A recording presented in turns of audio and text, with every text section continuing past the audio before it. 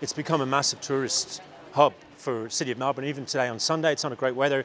There's dozens and dozens, hundreds of people actually just walking around. But not everyone at Melbourne's iconic Hosier Lane today is here just to view the street art. In recent weeks, employees at the streetwear store Culture Kings, which backs onto the lane, have called the police on street artists twice. We didn't have a policy to get someone called, but we weren't really strict in educating the staff at the time that they need to not do that. Like, this isn't our laneway, this is a street art hotspot, and it should remain that way. Despite the apology and promise to change, street artists and the Victorian Socialist Party are hosting a celebration of street culture. Many of the artists here today told us that they saw this as part of a broader problem which involved the exploitation of art like this that brings millions of people to Melbourne for profit.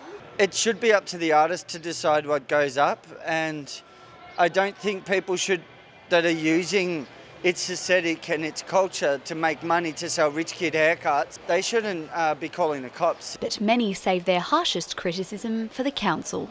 It's all about corporatisation of public space by private entities. The City of Melbourne could be doing way more than they're doing at the moment. For example, they could be forcing developers to have more open space, and they could be having more areas in Melbourne that are available for street artists to use without being harassed by the Victorian Police. The City of Melbourne say while they recognise the importance of street art, building owners are within their rights to contact police.